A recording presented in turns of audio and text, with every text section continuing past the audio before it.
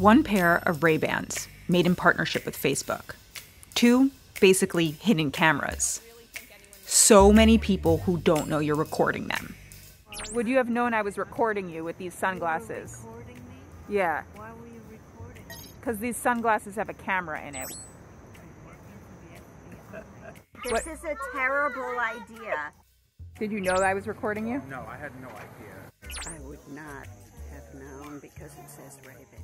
Now, before you start calling me a total creeper, let's talk about these shades and why I've been recording random people. These are not your old Tom Cruise Ray-Ban Wayfarer glasses, although some might say they're risky business. These are Ray-Ban Stories, a $299 pair of high-tech glasses made with Facebook. Tap here and this 5-megapixel camera records video of whatever you're looking at. This small LED light is supposed to signal to people you're recording. The idea of camera-equipped glasses, definitely not new. There was Google Glass, which didn't go so well. They don't work anymore. And more recently, Snapchat Spectacles. Similar to those, these are meant to let you put down your smartphone and record without looking at a screen. But here is what's new. Super cool, classic-looking sunglasses with high-quality cameras and microphones. Most don't notice that tiny little recording light and don't think twice when you're wearing these glasses. They basically just think, you look awesome. Which could basically make these spy glasses. So I devised my own little social experiment this week. Talked to as many people as I could and see if they knew I was recording. Some thought they were creepy. Others thought they were cool. Recording you right now. And yes, I told people I was recording quickly after hitting the button and got everyone's permission to use their footage in this video. Let's start with the cool and how these work. Tap once on this button and you begin recording video. Video is cut off after 30 seconds, since yes, these were designed for Facebook and Instagram stories. Long press and you can snap a photo. That's where the second camera comes in. It gathers depth information, so you can apply these fun effects to photos afterwards. You can also say, "Hey Facebook, take a picture."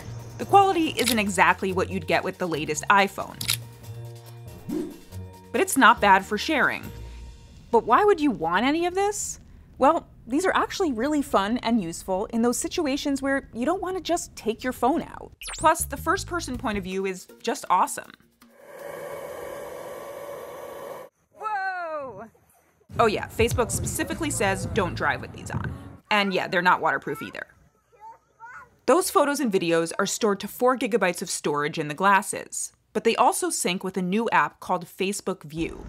They don't automatically go to Facebook or Instagram. In the View app, you can download them to your phone and easily share them to any place you'd like. Facebook says none of the photos in the app are used for personalized ads. Only if you share them do the app's terms apply.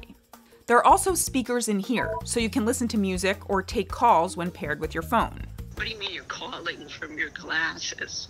You now have a phone in your glasses? Well, they're just regular sunglasses, but with cameras and microphones.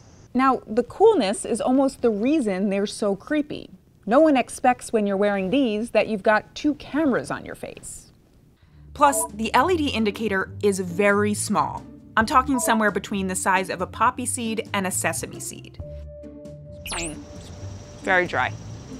Very, very dry. Unlike the big indicators on the Snapchat Spectacles, people just don't notice it. And outdoors, the light is even harder to see. What's impossible? To know that you're recording. To know that I'm recording you right now? Yes. Can you see now?